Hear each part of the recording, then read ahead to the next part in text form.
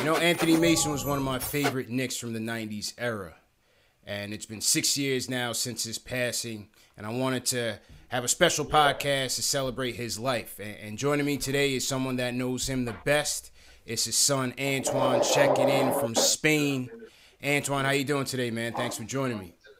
I'm good. I'm good. Thanks for having me. Absolutely, man. And as I say, you know, your father was one of my favorite players, man. Number 14, the style, the grit, the New York energy, the passion that he brought to the game. You know, he was a soul. He was the heart and soul of the 90s era, man. And, you know, I just wanted to bring you on just to shed some light on who he was. But we know him more as a basketball player. I want to hear from you. Who was Anthony Mason, the man and the father to you? He was my best friend. We could talk about anything, sports, anything about life.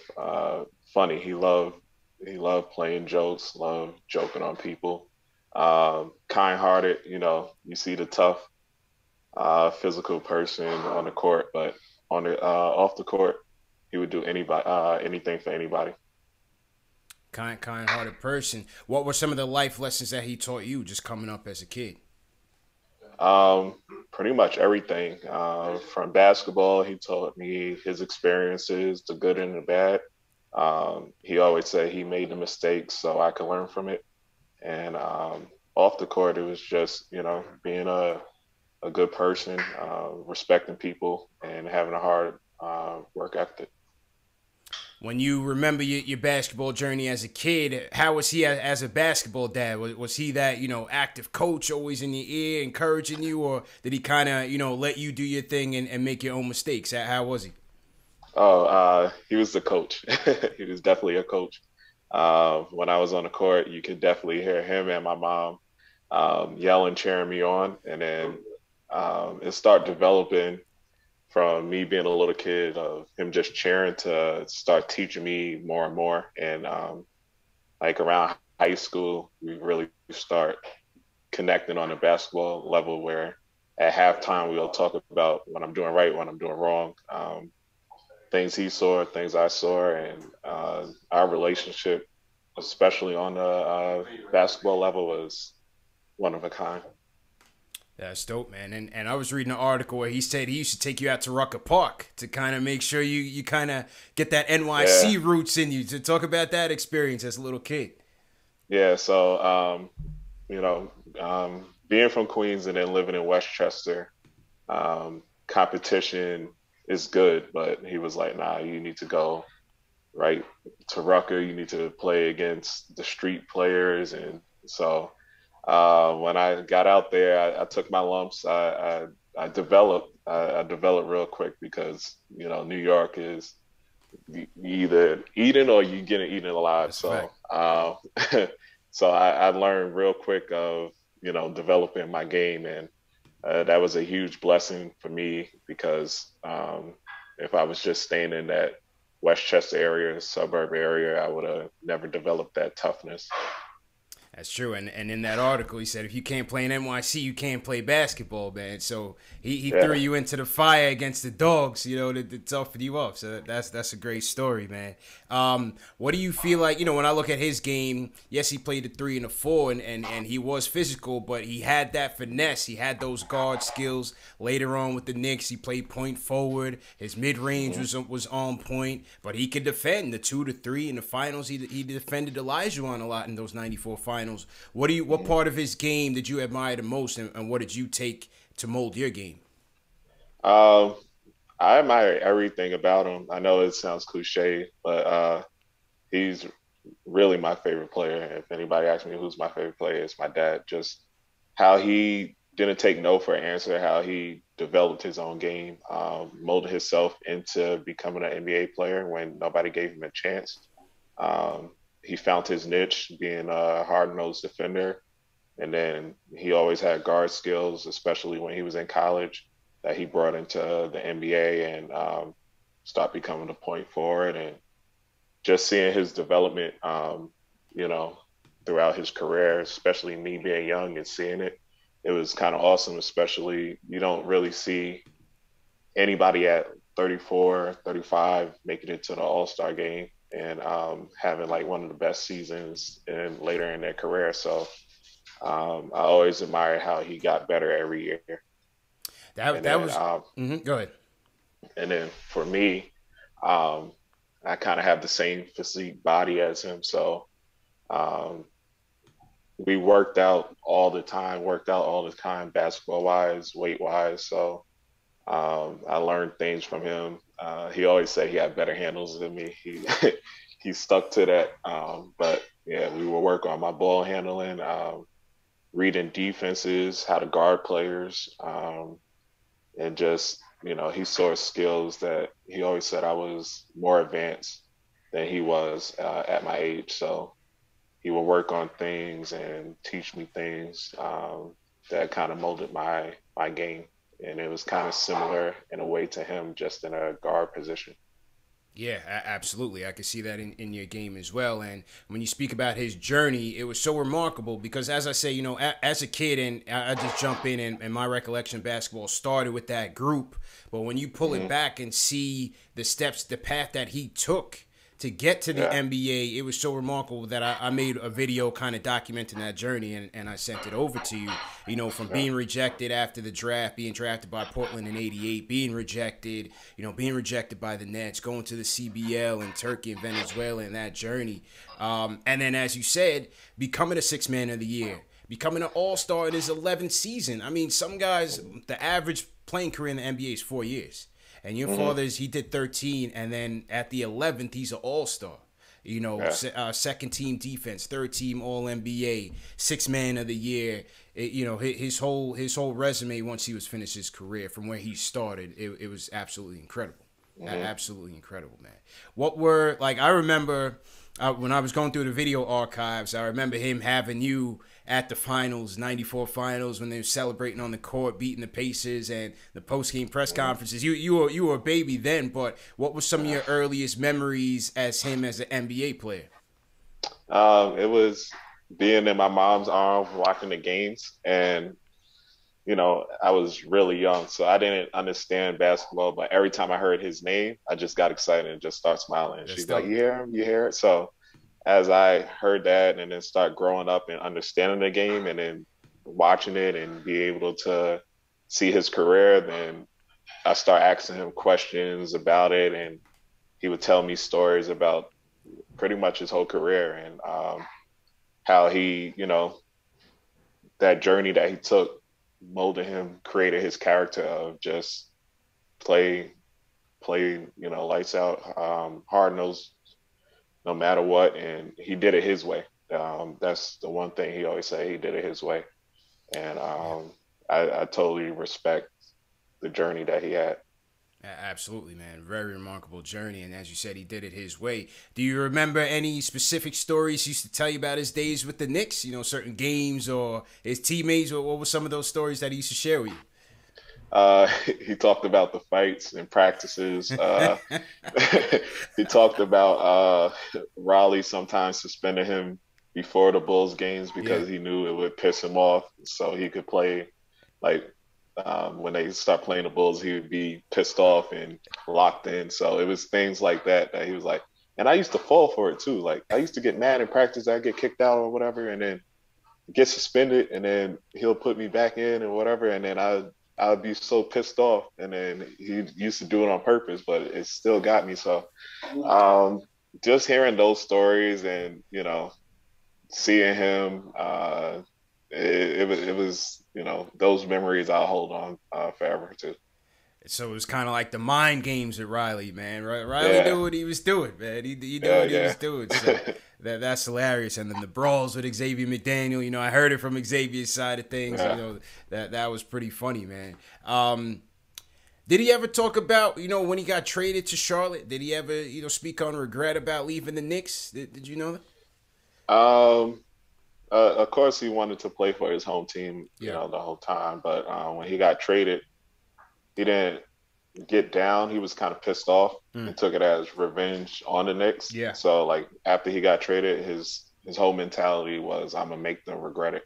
Mm. So as he was on the Hornets, they played in the playoffs or whatever, but throughout his whole career, he was he wanted to be a Knick forever. So throughout his whole career, he just said, you know what, I'm gonna make people regret it, and he Mm. took it personal, like he always does. And when he was one person when he put it in his mind, it wasn't gonna you couldn't stop him. Yeah. Persistence personified, man. Absolutely. Mm. Who do you still keep in contact from the '90s? You know, his old teammates. Do you still keep in contact with those guys? Starks, Herm.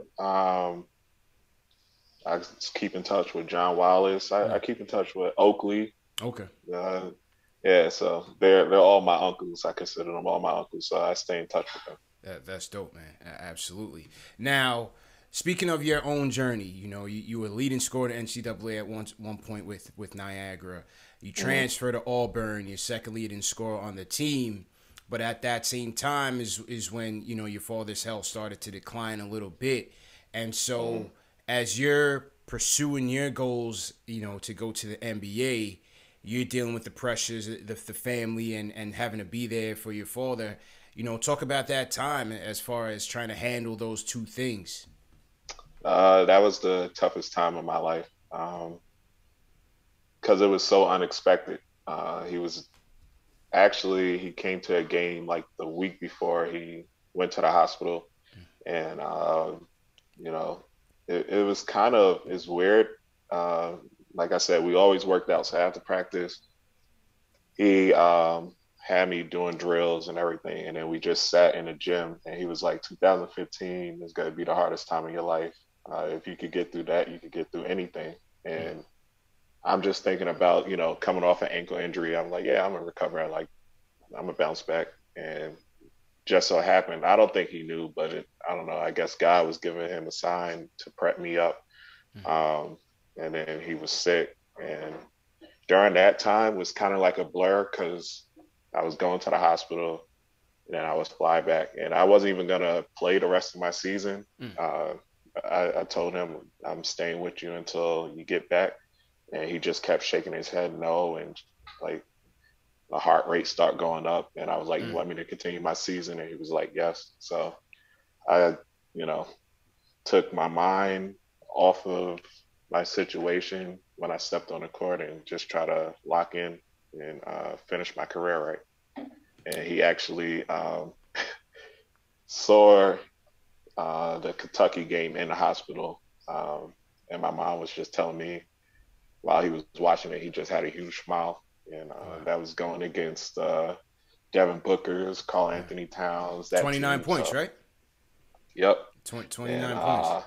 yeah, and that was something we talked about because when I transferred to Auburn, I knew I was going to have to play those big names, and he was like, "You ready for that?" And I was like, "Yeah, I'm definitely ready." So I that game, until I watched it again, I was just in a total different zone. Mm, I didn't even remember that game. I just knew I wasn't going to let him down that game.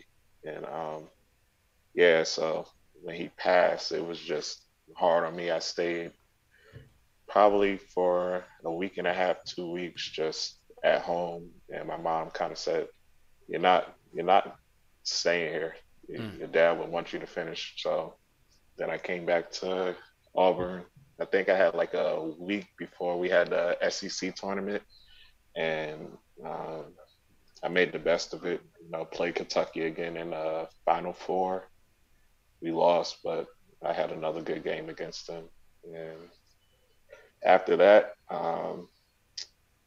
I kind of just needed a mental break Mm-hmm, mm-hmm. for what was happening, but unfortunately, things start speeding up. The NBA draft and the workouts, everything like that happened. And after that, I was supposed to go to the G League, but my first agent kind of messed that up. Mm, So then I went overseas and just start developing from then. I start finding the love of the game because it took, you know, losing somebody like that, it took the love out of the game because that was something that special bond we had. But I started falling in love with the game again, and just remembering the things he said, especially at his journey. He told me he was like, making it to the NBA isn't easy. He's like, especially what I had to do. I had to go overseas, get denied, go to overseas, get denied, and I finally made it. So it's kind of weird because I'm kind of taking the same path Same as path. him. Yeah, so I know he's with me in this journey. Yesterday I had a game on his anniversary, Mhm.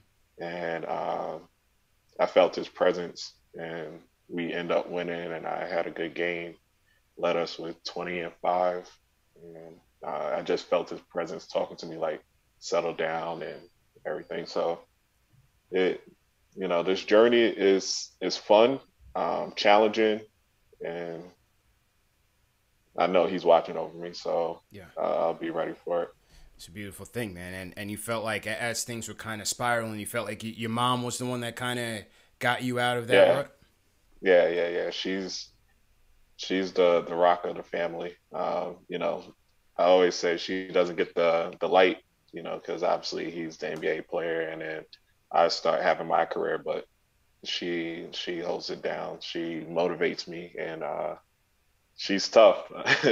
I think I get the toughness from both of them. So yeah, she's been motivating me and keeping me going and keeping my head straight.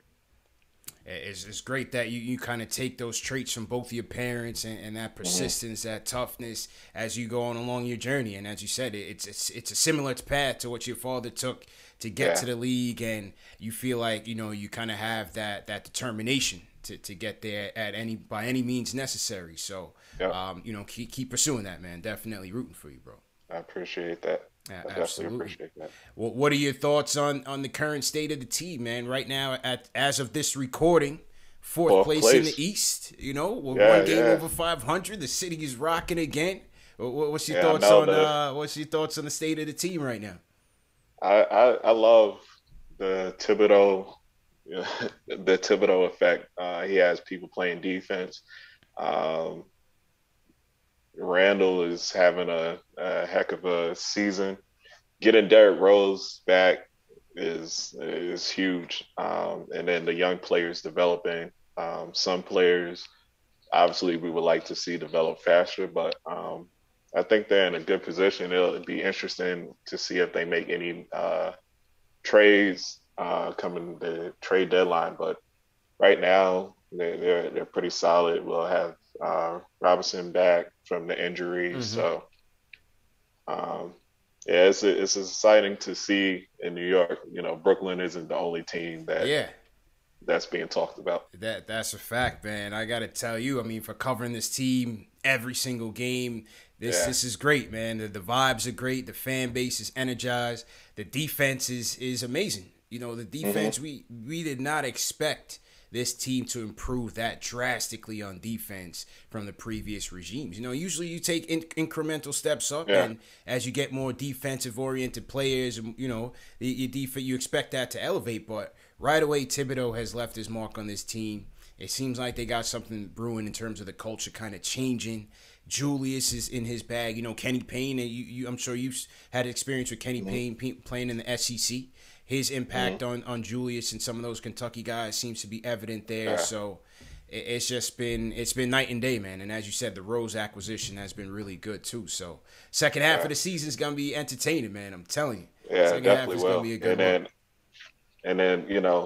then it works when everybody's being held accountable, especially young players. They come into the league. Some people, it's very important to get the right vets or the right coaching staff to develop them. And if we have everybody accountable, it's no slacking off. And you can see it in the play, and it's exciting because they're scoring, but they're working hard on both Yeah. ends, and it's very fun to watch.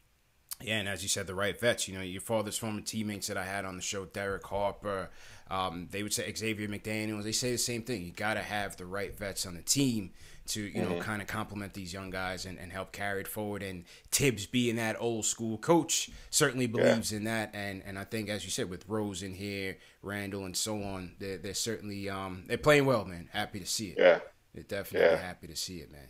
But Antoine, listen, man, I definitely appreciate all the time that you gave us. As I said, your father was a beloved figure in this city and for this team. One of my favorites. I had the opportunity to meet him back in 2014 at Clyde's Wine and Dine, and he wasn't even expected to be there. I think it was just like a Monday Night Football event, and we were there. All of a sudden, I turned around and it's Anthony Mason. I said, "Yo," it was crazy, man. And it's just a short interaction. Just said what up, and we took a picture, but something I'll never forget, man. So I always send my condolences to you. I wish you nothing but success in your journey.